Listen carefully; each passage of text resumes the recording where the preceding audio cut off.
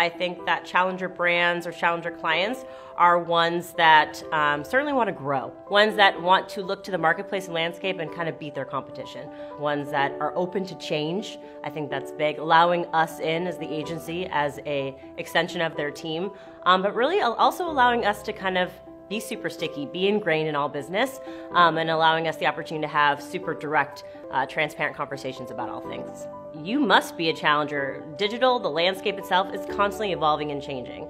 I'm Marissa Allen, and I am a challenger.